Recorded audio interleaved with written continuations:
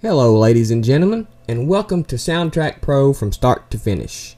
In this short little beginning video, we're going to go over what we're going to talk about in these upcoming video series that I'm going to be posting to YouTube. The first one we're going to do is, why do we want to use Soundtrack Pro? Okay, why do we want to use Soundtrack Pro when we have Final Cut Pro? Why do we want to take the trouble to export and move things to Soundtrack Pro when Final Cut Pro has some great audio tools? We're also going to go over some audio terminology within Soundtrack Pro to help get you more familiar with some of the terminology inside of an audio application like Soundtrack Pro. Now, I am not an audio engineer, far from it. So this is not the intended purpose of the video. It's just intended to get you familiar with Soundtrack Pro, not to teach you the inner workings of sound design. And we're also going to go over some new features within the new Soundtrack Pro. So I hope y'all stick around, buckle up, sit down, and grab something to drink. And we're going to start by answering these three questions. Well, let's start by answering the first question. Why use Soundtrack Pro? When compared to Final Cut Pro, Soundtrack Pro provides access to more tools, tons more audio tools. You can really get down and dirty with your audio and finally edit your audio in Soundtrack Pro. And that comes along with greater flexibility and greater accuracy and greater power. All those first four things kind of meld together into one item, which I guess could be described as all around greater power. The flexibility and the accuracy that Soundtrack Pro allows you to have compared to FCP is outstanding. And if you're doing anything besides minor tweaking, you may want to consider using Soundtrack Pro. Also, there's a huge music library of Apple loops that Apple includes with Soundtrack Pro. FCP, suffice it to say, has none. But Soundtrack Pro does have a huge music library, and it also has a huge library of sound effects that you can use to enhance your audio. And why not? The round tripping from Final Cut Pro to Soundtrack Pro is easy as making cherry pie. There's no reason in this world why you wouldn't want to take advantage of the power of Soundtrack Pro with round tripping as easy as it is within FCP. So let's answer the next question that we ask ourselves. Audio terminology, a little bit of audio terminology. There's a few definitions I'd like to go over with you here. And the first one is frequency. And as you can see, I have it written down there for you. It's measured in cycles. Now this is the pitch of a sound. Low frequencies are low pitched and high frequencies are high pitched. So it's pretty self-explanatory. I'm sure everybody who's venturing into Soundtrack Pro has a pretty good idea of what frequencies are. Okay. Now the sample rate. The sample rate is measured in samples per second and determines the frequency response. Now for the math lovers out there, if you take the sample rate and divide it by 2, that will determine the maximum frequency that sample rate will support. It's called the Nyquist theorem.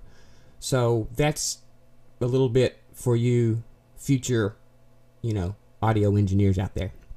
Now bit depth determines the dynamic range of a clip, the distance between the softest and the loudest part of a clip. So you'll have during an audio clip, you'll have a loudest part and you'll have a softest part. And the bit depth is the distance between the softest and loudest part. Okay? Levels, that's the volume of a clip. Crossfades are dissolves between audio clips. Okay, so kind of like the end of one will fade out and the beginning of another one will fade in. Okay, and envelopes are where you set your keyframes. I don't know why they don't call it the keyframe editor or the keyframe line. I don't know why they call it envelopes, because you definitely don't put stamps on them. So, but anyway, that's what envelopes are. They are where your keyframes are set. Okay? Let's talk about sample rates for a second. As you can see, there's about 4 common sample rates: 22 kilohertz, 32 kilohertz, 48 kilohertz, and 44.1 kilohertz. I recommend 48 whenever possible. It gives you the greatest range. Now, the 22 is usually used for speech, as you can see by the chart. The 32 is usually used for low-end cameras. You'll notice the 44.1 is used on audio CDs a lot, and on cameras and DVDs, you're at about 48,000. So anything above really 44 kilohertz you're not really going to be able to tell much about it, because the human hearing, as you can see, the highest frequency is about 20,000, the lowest is 20. So I mean, you know, the human ear probably won't be able to tell much more, much less about, you know, 44, 48 or anything over. So I recommend sticking with 48 most of the time where that's possible. There's a lot more to sample rates, and we'll get into that. This is just wanting to familiarize you quickly with the terminology of sample rates and what they are.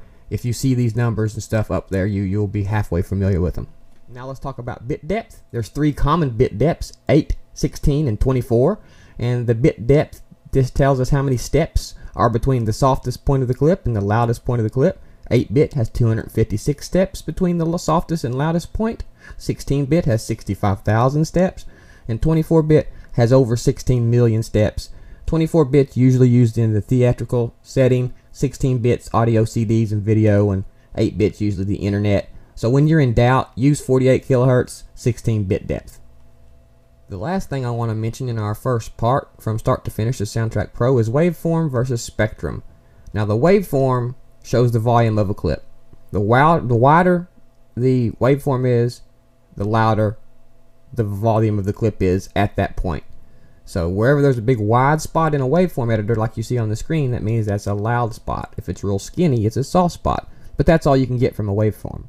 Now a spectrum editor shows frequencies contained by a clip, whereas bass at the bottom, treble at the top, and color equals intensity. So while the treble will be at the top of the spectrum, bass will be at the bottom of the spectrum, and color lets you know if there's any frequency there at all. Whereas blue, there's nothing.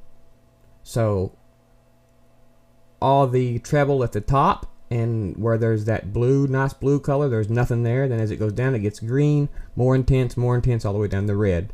So the spectrum editor allows much more flexibility and versatility and power, and Final Cut Pro does not have a spectrum editor. Soundtrack Pro does. So this alone can be sometimes worth using Soundtrack Pro. So I hope this has been a good brief introduction to the upcoming video series I have planned. I hope you all stay tuned for future episodes, and I look forward to completing them. I'll try to do them as fast as I can, but I won't be able to do, you know, one a day or anything. I'll try to get one out every week if I can. So and you know, I'm not going to be doing only these until I get completed with the series. I'll be throwing other ones in there too. So thanks for watching, and we'll see you next time.